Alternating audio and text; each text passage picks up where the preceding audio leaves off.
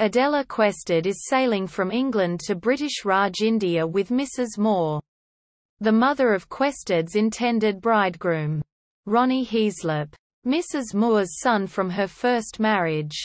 Heaslip is the city magistrate in Chandrapur, the anglicised spelling of Chandrapur.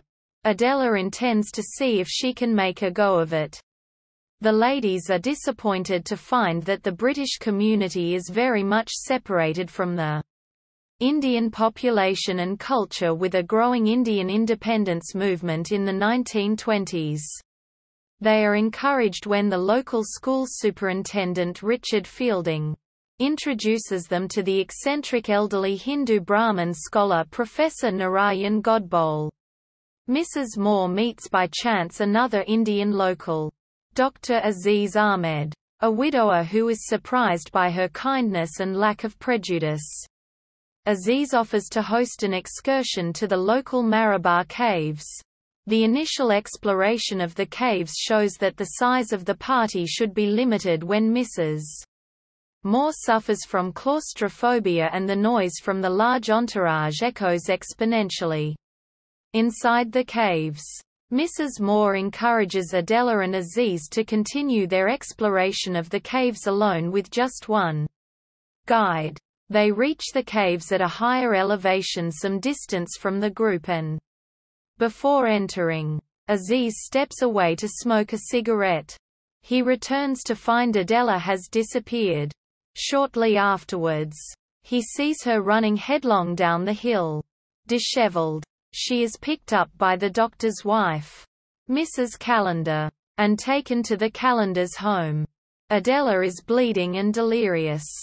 Dr. Calendar medicates Adela with a hypodermic syringe. Upon his return to Chandrapur, Dr. Aziz is accused of attempting to rape Adela inside the caves, is jailed awaiting trial, and the incident becomes a cause célèbre.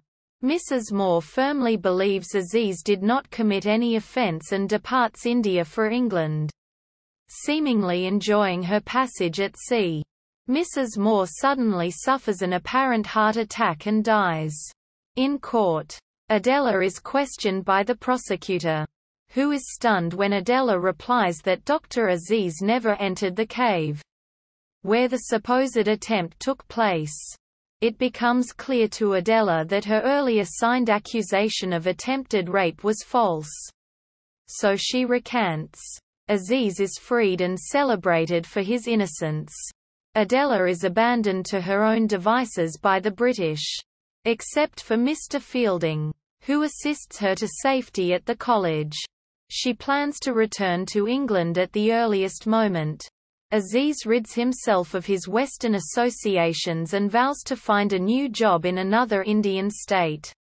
He opens a clinic in the lake area near Srinagar, Kashmir. Meanwhile, through Adela, Fielding has married Stella Moore, Mrs. Moore's daughter from her second marriage. Aziz eventually reconciles with Fielding, and Aziz writes to Adela asking her to forgive him for taking so long to come to appreciate the courage she exercised when she withdrew her accusation in court.